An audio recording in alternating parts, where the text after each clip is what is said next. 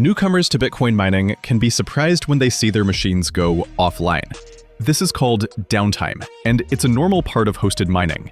Let's break down a few causes. Facility maintenance. Mining machines collect dust and racks wear down over time.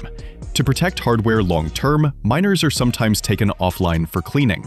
Equipment issues. Hardware failures, like damaged fans, chips, or power supplies, are more serious. In these cases, Compass Mining coordinates repairs or replacements directly with the manufacturer. Curtailment. During extreme weather or peak demand, the grid may require facilities to reduce power, so homes and businesses stay energized. Compass Mining continuously tracks uptime across every facility. When performance drops below 95%, affected customers receive downtime credits. Check out our article, Understanding Downtime in Bitcoin Mining Hosting Services, to learn more.